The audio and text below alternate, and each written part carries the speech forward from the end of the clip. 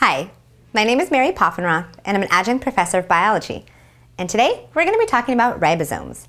Ribosomes are going to be tiny structures that you can find floating around in the cytoplasm or studded on the endoplasmic reticulum, kind of like studs on a belt. Ribosomes are responsible for protein synthesis and may even assemble some proteins. They may be tiny, but they're absolutely essential to healthy functioning cells, including our own. Now let's take a look at ribosomes in action. Here we have ribosomes freely floating in the cytoplasm. And here we have ribosomes studded on the endoplasmic reticulum. Thanks for watching, and if you want to learn more about this subject, click on the link below. Or if you want to learn more biology, feel free to click on any of the links around me. And please, rate, comment, and subscribe to this channel. Or maybe, if you have ideas for more videos, send us an email at requests@mahalodotcom. Thanks for learning.